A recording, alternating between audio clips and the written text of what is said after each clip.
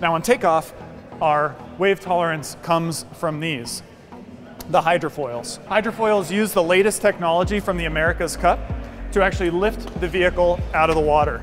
Now, Seagliders have retractable hydrofoils. You can see them here in the retracted position so that we can have that wave tolerance when we land on the hull.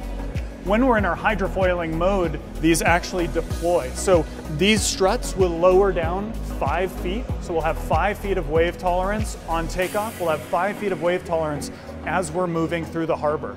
This means we're a boat when we're in the harbor. So we are not flying on our wing. We're not going 200 miles an hour. We're going between 20 and 50 miles an hour in an incredibly comfortable and maneuverable fashion. Any weather condition, we can get you through the harbor, and then we'll take off when we get to the edge of the harbor. Now, how do we take off from these things? It turns out that a hydrofoil have a limited top speed of about 50 miles an hour, and that is the technical complexity. That's really the technical hard part of a Seaglider.